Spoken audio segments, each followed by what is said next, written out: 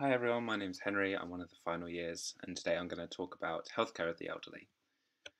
So, healthcare of the elderly is a small part of the fourth year curriculum, but it is very relevant to F1 and all of clinical practice. A lot of the topics are quite fluffy, so I'm hoping to be able to extract what's useful for you. And I've used the Oxford Handbook of Clinical Medicine and Clinical Specialties, as well as some of the lectures, and from what I remember from my past papers. So the main topics I'm going to cover are delirium, dementia, incontinence, and pharmacology, with a little bit about Fools palliative care, comprehensive geriatric assessments, and elder abuse. We'll start off with delirium, which is otherwise known as the acute confusional state. The definition of this is a disturbed consciousness or cognitive functional perception with an acute onset and fluctuating course. So these patients generally either have a decreased level of consciousness, something about their cognitive function is deranged, whether that be their attention or their problem-solving ability or something like that. And they may also have problems with their perception, maybe auditory or visual hallucinations. The most important things are that this is acute, it's not a chronic process like dementia, and it fluctuates hour to hour and day to day. Patients often exhibit something called sunsetting, where delirious patients get a lot worse and more hyperactive during the evening, so that's when you tend to get bleep to them. I'll talk about hypo and hyperactive delirium in a minute. So there's lots of different causes, and there is a mnemonic. I don't know particularly how helpful it is, but I've highlighted the most important causes that tend to come up in exams. I'll go through drugs a bit more in the next slide, but any kind of electrolyte change can cause it. If someone's in pain, they're more likely to be delirious. Infection is one of the biggest causes, and this tends to be UTIs, but also respiratory tract infections and CNS infections are important considerations to rule out when we're investigating these patients. Respiratory failure, I don't think that's particularly important. Constipation and urinary retention, I think these really come under pain. Anything that causes discomfort is a predictor of delirium. Metabolic disturbances, whether that be glucose problems or anything else, can also cause it, but again, it's quite non-specific. So talking about drugs now, these are a really common cause of it, and they tend to be the anticholinergics or any drug with an anticholinergic effect. So antidepressants, SSRIs, TCAs, and the antipsychotics, antihistamines. Drugs for incontinence, which we'll talk about a bit later, opiates, generally just because they decrease consciousness levels, and they can cause other things such as constipation as well. Toxicity of drugs, so whether that be alcohol or indeed prescription drugs such as digoxin, lithium, anything like that, and then withdrawal from drugs as well. So these patients present in one of two ways generally. They either are hypoactive, so they're your patients on the Jerry's ward that are asleep in the middle of the day, they're quiet, they don't respond during rounds, they're very withdrawn. On the other side of the spectrum is hyperactive delirium. These patients are agitated, they're noisy, they can be quite aggressive. And these are generally the patients that you get bleep to because they're causing problems on the ward, and the nurses may want you to come and see them, maybe even sedate them, which we'll talk about in a minute, and whether that's the right course of action. It's worth being aware that sometimes delirious patients can show signs of mild psychosis, whether this be delusions or hallucinations. The hallucinations are usually visual, whereas in psychosis they tend to be auditory.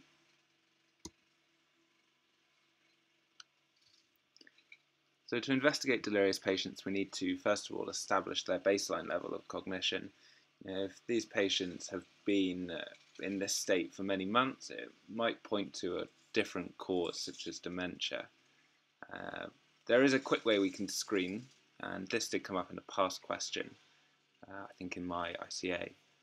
So we can screen with the confusion assessment method, which requires two things: that the presentation has an acute and fluctuating course, and they have some kind of inattention. And a crude way to test this is whether they can count from 20 backwards to 1. And then they need to have either disorganized speech or altered consciousness, and that really reflects their cognitive defect. In terms of investigating these patients, you need to see why they're in hospital, what brought them in, what signs do they have. But if you're unsure, generally a full set of blood, so FBC to look for any signs of infection or anemia, UNEs and a bone profile to look for electrolyte disturbance. Look for UTIs, look for respiratory tract infections, and if they are on any drugs that require drug level monitoring, you can check that as well. ECGs and ABGs as well if you're really unsure. You might want to consider a CT head, as behavioural change can be a sign of intracranial pathology, and maybe even an LP for either meningitis or encephalitis, and an EEG as well to check their brain function. I think management here is really where the questions will focus, and the most important thing is to treat the cause of the delirium. But equally, if you're called to an acutely delirious patient, whether that be hypo or hyperactive patients, it's really important to reorientate them. And this is obviously quite a difficult thing to define, but it's things like just telling them where they are. It's things like putting a clock in front of them so they know what time it is. Turning the lights on when it's day and turning them off when it's nighttime, things like that. You need to assess their hydration and nutrition because both of these things can contribute to delirium. Sedation is difficult, but it's generally best not to sedate them. Certainly in a question, that says this patient is aggressive, what are you going to do? It's rare that the first line is sedation unless they are a danger to themselves or others, or you've tried other de-escalation techniques such as reorientation. And generally this is done with IM, haloperidol or olanzapine. The reason we don't use oral meds is because it's difficult to get them to take tablets. So really I think the take-home messages for this is that delirium is acute and fluctuating.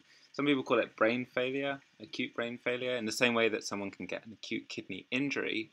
Delirium isn't really a diagnosis in itself, but it's just how a patient presents when their brain is failing for whatever reason. It usually affects older people, and it's important to consider the cause and then treat it. In a question, if reorientate the patient is an option, it's probably the right answer. Okay, let's talk about dementia now. So there's 4 types of dementia we need to consider, and by far the most common is Alzheimer's disease, with 60% of dementia cases being this type. This is generally characterised by amyloid plaques and neurofibrillary tangles, but I'm not going to focus too much on the pathology. You can go back to the second year lectures if you care about that. Vascular dementia is lots of small infarcts or small strokes going on. And then you've got Lewy body dementia, which is a Parkinson's plus disease, and it's characterised by alpha-synuclein deposits. And then you've got frontotemporal or PIX dementia, which is rare, but generally this means that they have a focal atrophy in the frontal and temporal regions. I'll talk a bit more about each disease and how they present now. So Alzheimer's disease is generally their memory and cognitive function shows a steady decline, and they have selective neuronal loss in the hippocampus, the amygdala, and the temporal lobes. Risk factors for it, family history of Alzheimer's disease. Down syndrome is an important one, and they like that in exams. It's because the ApoE4 gene is on chromosome 21, so obviously people with trisomy 21 have more of this gene and are more likely to develop early onset Alzheimer's. Also, things like depression and loneliness can contribute to Alzheimer's risk. Lewy body dementia, generally the question will show someone with memory loss as well as hallucinations, these will probably be visual, and movement disorder. This has a very variable progression, but the important things to remember are hallucinations and movement problems. Vascular dementia, in the question they'll have vascular risk factors, maybe previous strokes, hypertension, diabetes, previous MI, something like that. They might be obese. It's worth considering, and this shows a stepwise progression. As they get these infarcts, they deteriorate, and then they stay stable, and they deteriorate further. Frontotemporal, the main presentation of this is loss of inhibitions. If you remember, the frontal cortex is to do with sort of regulating behaviour, and when this is lost, the patient loses their inhibitions. So maybe patient's aggressive, maybe they're sexually inappropriate, something like that. Generally points towards frontotemporal, which is otherwise known as PIX dementia. So how do we investigate? So I got this from NICE. It's probably worth reading the full guidelines. But you need to take a history from the patient and a collateral from the relative. That's really important in this. You need to exclude reversible causes. So you might do a set of bloods and examine them, whatever's relevant. Next, we need to do a cognitive test. And I'll talk about this more on the next slide. And then once we've excluded reversible causes and we're still suspicious of dementia, we send them off to the memory clinic, and that's generally run by neurologists or geriatricians, and they'll probably consider some kind of cross-sectional imaging to rule out other causes. Just to note, what you might see on CT or MR is global atrophy of the brain, so you see deepening of the sulci and general loss of volume. Okay, so cognitive testing. This is a little bit strange, but there are lots of different ones. The MOCA, the ACE3, and the mini mental state exam are the ones you've heard of probably, and that you see on the wards. RUDAS is one they use as an example. It has no cultural bias. I wouldn't worry too much about them. Maybe have a look. We had a MOCA in our final year OSCE this year, so it's worth looking at. What NICE recommend are a validated brief cognitive instrument, and they give a few examples called the 10CS and 6CIT. I've never heard of these. I don't think they're really worth learning, but it's important to remember why we do them and when we do them as well. So managing Alzheimer's disease, we need to, as a first line, offer something called cognitive stimulation and rehabilitation. That can be initiated, I guess, in the memory clinic or by GPs. The important thing is that none of these treatment decisions are for non-specialists, so GPs without special interest in Alzheimer's, and it's certainly not an F1 decision to be starting these drugs. But as soon as someone's got mild Alzheimer's, they're going to be started on an anticholinesterase inhibitor. And what that does is it blocks the enzyme that breaks down the acetylcholine. So that improves brain function. Examples of this, the main one is donepezil, and that can be given orally. It has some GI side effects, but nothing too significant. If they have poor compliance to oral meds, which is a problem, they can be given galantamine extended release, which is another one of this class of drugs. Rivastigmine can be given as a transdermal patch, but I don't think you need to know too much about that. If they are resistant to these drugs, or it's a severe case, then they can be given an NMDA antagonist, such as memantine. Again, it's all specialist decisions, but the important thing is they will be started on this even when they show just mild symptoms. So treating vascular dementia, you need to modify their cardiovascular risk factors, whatever they may be, and consider antiplatelets. I couldn't find anything particularly definitive on when you start antiplatelets, but certainly most of these patients will have had strokes or something, or TIAs in the past, so they'll be on them anyway, or MIs. Lewy body dementia, that's treated like Alzheimer's, so with cholinesterase inhibitors. Obviously, if they are showing other signs of Parkinson's, then they need referral to a neurologist, and they may consider starting carbidopa. So, a few little things on dementia. I guess it's kind of OSCE stuff, but it's a multidisciplinary team that needs to be involved. OTs, PTs, someone to look at their home. They'll need a package of care. Always exclude reversible causes. There's something called pseudo-dementia, which is effectively when someone is so depressed that they exhibit dementia signs. This tends to present with a global cognitive decline, so not in one particular area of the patient's cognition. And classically, it's a patient whose partner, wife, husband, etc. has died. They've been very depressed, and their son or daughter has brought them in with concerns over their memory. Anticholinergic drugs, like we talked about in Delirium, so your antidepressants, antipsychotics, antihistamines, etc., they're the enemy of dementia. So you need to consider whether any of those might be worsening their clinical state. Alright, so let's talk about incontinence now. There are 4 types, and the most important are stress and urge. So stress tends to happen in younger women, and it is basically when you get urine leakage when you're laughing, coughing, or when intra-abdominal pressure increases. Urge incontinence is the most common in everyone, so not just in younger women, but in older women, men as well. And basically, it's when someone gets an urge to urinate, they just experience sudden and uncontrollable bladder contraction. Overflow incontinence is to do with incomplete voiding, and then the urine just builds up and up because they're not emptying their bladder until you get leakage. And then functional incontinence is not an organic cause, but it's something like the patient being unable to get to the bathroom. We'll talk a bit more about the causes of each in the next few slides. Yeah, so causes for stress incontinence are generally pelvic floor disorder, surgery, childbirth, obesity, and some medications. Yeah, and then urge incontinence. There's two kind of categories of causes. I don't think this is that important, but either decreased inhibition of the nervous system, so whether this be some kind of nervous, neurological disorders such as demyelination, Alzheimer's, Parkinson's, etc., or afferent stimulation, just making the bladder more sensitive, so maybe UTIs, urethritis, or a prolapse.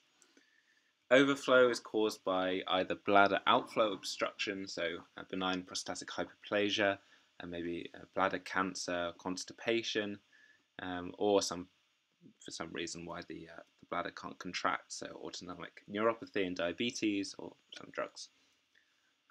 Functional incontinence causes maybe poor mobility. Loop diuretics cause people to urinate a lot, and that can be a cause. Being in hospital, they might be connected to lots of different machines. They might be unwilling to ask the nurses to get them to the loo. If you combine all of these things, then this is a problem. The reason this is a problem is because if they're, say, in hospital and they're incontinent, the moisture can cause pressure sores and infection. It's not very nice for them either. So how to investigate? You need to do a urine dip to check there's not a UTI. You might do some bloods to check whether they're diabetic. A bladder scan. Now, this is really simple. You might get the chance to do this in A&E, or you might have already had the chance to do it. But basically, you can do a pre and post bladder void scan to see what the post void residual capacity is. In urge incontinence, this is normal, but in the others, this tends to be higher than usual. You can get them to do a toilet diary to see whether there's any particular causes of their incontinence, maybe whether it's caffeine intake, or times of stress, or in sort of functional, it might be when they're on the bus in particular, things like that. Urodynamic studies. PassMed has some really good questions on the investigations. I think they're probably a bit detailed for finals, but it might be worth just having a look at them. Okay, so management. So this is key, and the highlighted ones are generally the exam favourites. So if you've got someone with stress incontinence, it'll be a woman for 2-3 years post-childbirth. They get leakage when they laugh or cough. The management is pelvic floor exercises. You can then consider drugs, alpha-mimetic drugs such as pseudoephedrine or TCAs, but I don't think it'll ever go much past pelvic floor exercises. Urge incontinence, the buzzword is bladder retraining. I'm not really entirely sure what that is, but that's what you need to choose. And then you can consider these drugs called oxybutynin or tolterodine. They're anticholinergics, and we mentioned those as a cause of delirium. You need to be really careful in older patients because they're anticholinergic. They can increase the risk of falls significantly. So you need to be really careful when, maybe in an OSCE before suggesting these drugs. All right, moving on now to fecal incontinence. I really never was able to find much to learn here. The important thing is to rule out core compression, and it's the same in urinary incontinence as well. You need to be careful of cauda equina. Remember that is it's an emergency, and they need urgent MRI imaging and neurosurgical referral. Another cause is a pudendal palsy, and people can get that after a traumatic childbirth. It might be worth remembering that the pudendal nerve is S2 to S4, and also diabetes and demyelinating disorders. Right, let's talk about pharmacology. I haven't got very much on this. First of all, Pharmacokinetics, so this relates to the ADME, so the absorption, distribution, metabolism, and excretion of drugs. So older people, you need to consider their swallow when you're prescribing oral meds, whether that's because they've had a stroke or they're reaching the end of their life. The swallow can be compromised, so you have to be really careful. There's a little bit about body weight and fat to water ratio, but I don't really think that's too relevant. What is important is the excretion. Older people, they tend to have dodgy kidneys, whether that's through diabetes or hypertension or anything like that. When we're calculating their EGFR, we use the Cockcroft-Gault formula, and you can get this on MedCalc. It is useful. It takes into account their creatinine, their age, and their weight. So it's also important in children. So that's worth remembering. I think that was a past question at some point, either in Gerry's or renal. So polypharmacy, this is really the life of a geriatrician, is crossing off drugs in someone's drug chart. So it's defined as 4 or more drugs, which doesn't sound like a lot. When you're calculating how many drugs someone's on, you need to consider over-the-counter herbal remedies such as St. John's wort or anything like that.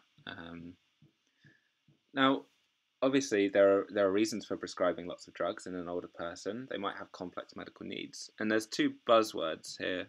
So you've got PIMS and PPOs. So PIMS are potentially inappropriate medications.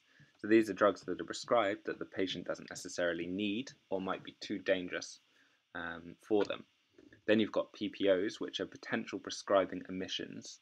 And this might come under, come with problems such as doctors being unwilling to prescribe older people certain medications when they actually need them. The next 2 things I've included, I think they were in the lectures.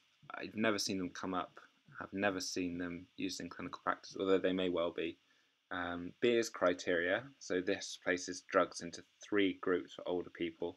Drugs to avoid with certain comorbidities, and drugs to use. And then the stop-start tool, and this kind of is a list of poor prescribing practice examples and good prescribing practice examples. You've heard of them. I don't think they'll come up. Falls. Okay, why is it important? Hip fractures, if you do even get to fix it, there's still a 1-year 30% mortality. It's not just because of the fall or the hip fracture, but what that fall represents, worsening function. And so it is really important that we consider this. Remember, falls can happen in the community and they'll get admitted to A&E, brought up to the Gerry's ward, but also falls happen on the ward every night.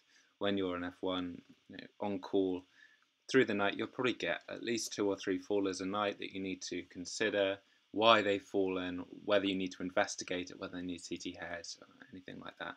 This is an important topic. Risk factors, previous falls, being female, living alone, and comorbidities.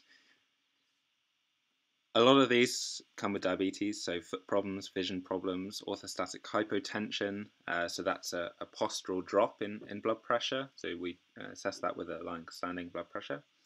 Things like arthritis, neurological disease as well. The most important 2 are antihypertensives causing orthostatic hypotension and the environment, so factors within their home, do they live in a 2-story flat, or do they have steps up to their house, or is their house a complete mess? Things like that need assessing by the OTs. Complications, pressure sores if they're lying down for a long time, that can cause infections. Acute kidney injury, either due to dehydration or rhabdomyolysis. These can be quite difficult to differentiate between, but you need to consider the creatine kinase. If the CK is really high, it's rhabdo, generally above 1,000. If it's just a little bit raised, the AKI might be more due to dehydration. It doesn't make a lot of difference, they need fluids either way. Pneumonias, hypothermia, fractures, and fear. Of course, if someone's fallen once, they're more likely to fall again, they might not leave the house. So it's important to address these things. Investigating them. We need to consider a CT head. I'm not going to go through the criteria now. It's in neuro, it is kind of important. And it is clinically relevant when you're assessing people on the wards who have fallen. Examine their cardiovascular system. Do they have AF? Have they had a stroke? same CNS exam, do a FRAX score for osteoporosis risk, and you may consider doing a cognitive test. Again, look at what they've come in for. They might just need extra workup for specific reasons and by specific specialists, depending on what they've come in with. Management, treat the cause, involve the multidisciplinary team. They need a meds review if they have a long-standing blood pressure drop. I remember in one of the OSCE comms practice stations, one of them was an elderly person who'd fallen, and what they wanted was you to stop their ACE inhibitor. And people were generally afraid to do that in an OSCE, but don't be, because a week without an ACE inhibitor, waiting for a GP follow-up to do something else, probably won't kill them. But if their blood pressure is dropping 50 millimeters every time they stand up, they're going to fall. Then they might die of that. So you need to be quite brave in stopping these myths. Pressure sores. So risk factors for pressure sores is obviously pressure, shear force, friction and moisture, whether that's due to a fever causing sweats or incontinence. The Waterlow score, I'm pretty sure this has come up in one of our exams, and this predicts the development of pressure sores and takes into account a lot of different risk factors. You can look it up if you want. I wouldn't learn it. Grading, again, this is quite important. This could come up in the spotter.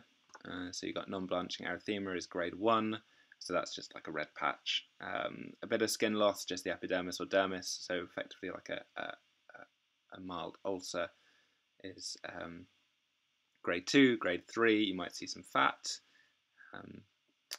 That's full thickness skin loss. And grade 4 is when you can see the bone, the tendon, the muscle. Management, they need a pressure mattress, and what that does is it inflates in different parts throughout the day, so it shifts the pressure. They need improvement with hygiene. They might need analgesia and antibiotics. If it's really bad, so grade 3 or 4, they might need skin debridement with flap formation. Okay, palliative care. So I said this is a small topic. It is really important, and I think it's worth remembering well because it comes up a lot in finals. It may come up in the OSCE, and it comes up in the PSA next year as well. So, written symptoms, I think this is really how to spot when someone might be nearing the end of their life. So they'll have a decreased food and fluid intake. Their swallow will worsen. They may look gaunt and pale. They may become more drowsy. Alternatively, they might become more agitated. And respiratory changes. There's something that has an awful name. It's called a death rattle. And that's effectively when secretions build up and the patient, it sounds as if they're rattling. This is actually generally worse for the relatives than the patient, because if it gets to that stage, the patient's cognition is likely to be pretty poor. So, dealing with agitation, you need to consider why. Maybe they're in urinary retention and you need to put a catheter in. Maybe they need some more analgesia. Maybe they're just scared, or maybe they've got nausea. I'd say, in contrast to delirium, we need to be quick to relieve this. It's distressing for the patient, it's distressing for the family and healthcare staff as well. The most common drug used is midazolam, which is a benzo, and that can be given via subcut driver. Diazepam can be given PR, and haloperidol is another good one because that has antiemetic effects too. Pain, don't be afraid of opiates, use morphine or diamorphine. Fentanyl is useful if they've got renal impairment, and you can use fentanyl or buprenorphine patches too. This is kind of PSA, but also it can come up in the spotter. We had a lot of pharmacology in our 4th year spotter, and I'm pretty sure this came up.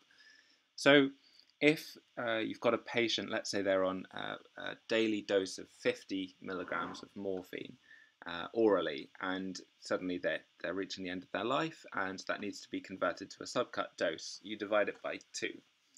The other good little bit of maths to remember is that a breakthrough dose should be about 1/6 of the daily dose. These are worth remembering. There's loads of PSA teaching on it. I suggest you do it before the 4th year finals.